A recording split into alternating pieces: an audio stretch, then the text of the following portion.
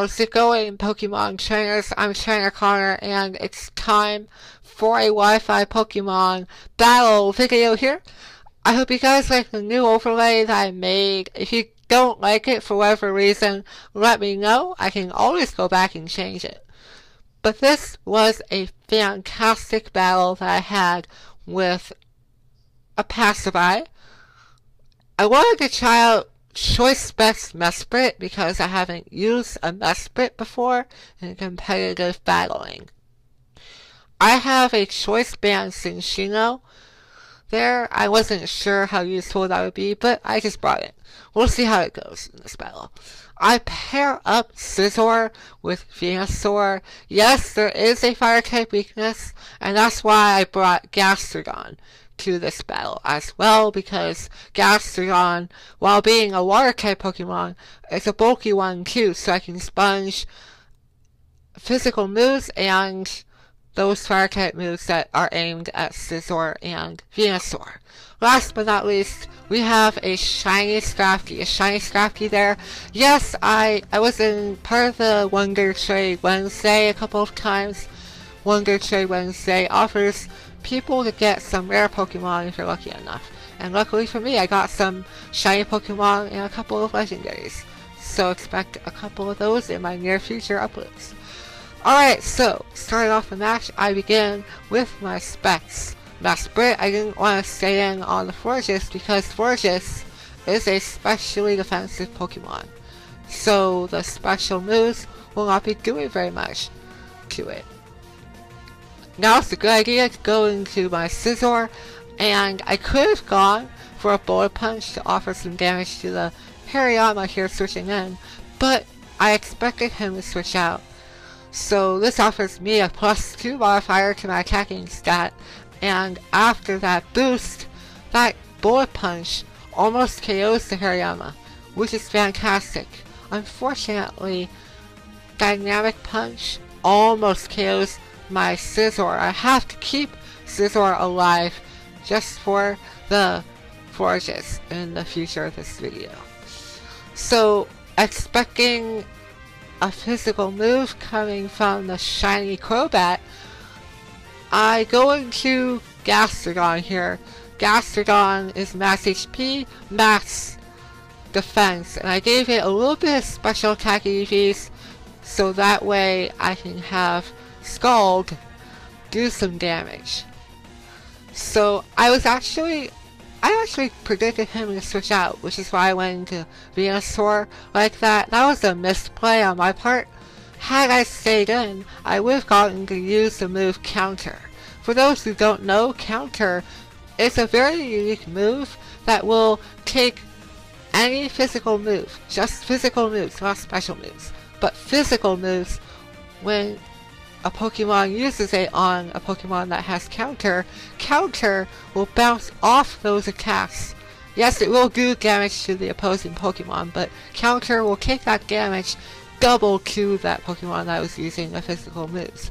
For example, if I went for the switch out into Gastrodon and it used, say, Poison Fang, then if I use Counter on it, then it will do double the damage back to it.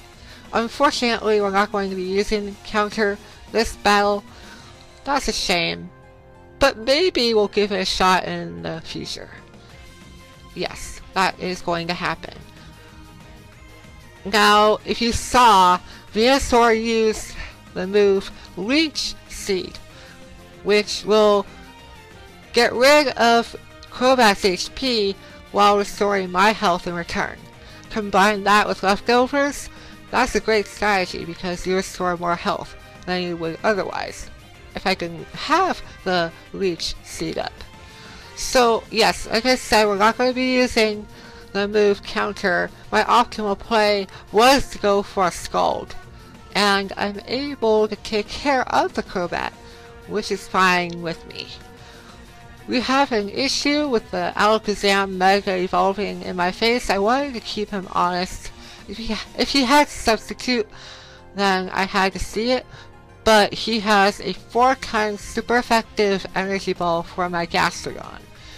That is good information to know. I really should have just switched out into Hagen. the shiny Scrafty that I got from Wonder Trade.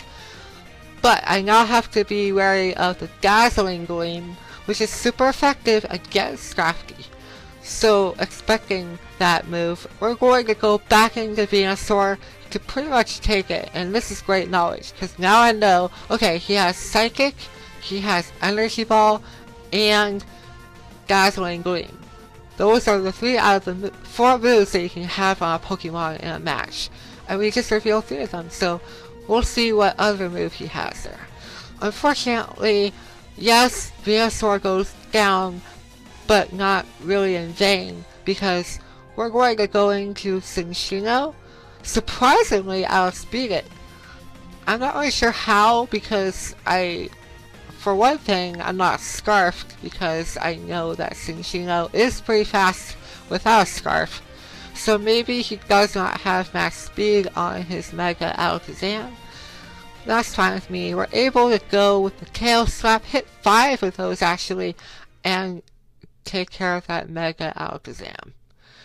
Now we have to face Exeggutor. Exeggutor is a Pokemon that I have never really faced in competitive battling. It's not really useful, but hey, it's a nice change of pace when you're facing someone, I guess. I don't know. Here I forget all about Exeggutor being part Psychic. Using Psychic on a Psychic type Pokemon. Yeah, not very useful there, isn't it? So unfortunately I have to sacrifice someone. Sorry Cinccino.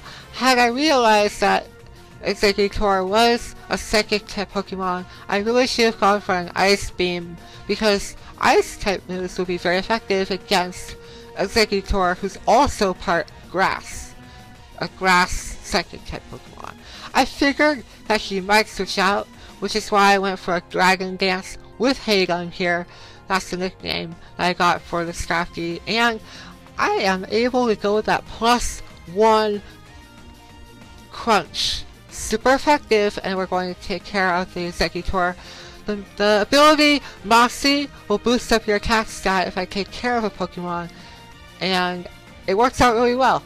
So here I wanted to see how much a resisted high jump kick would do to the Forges. I don't KO it, but I was almost able to, which is fantastic.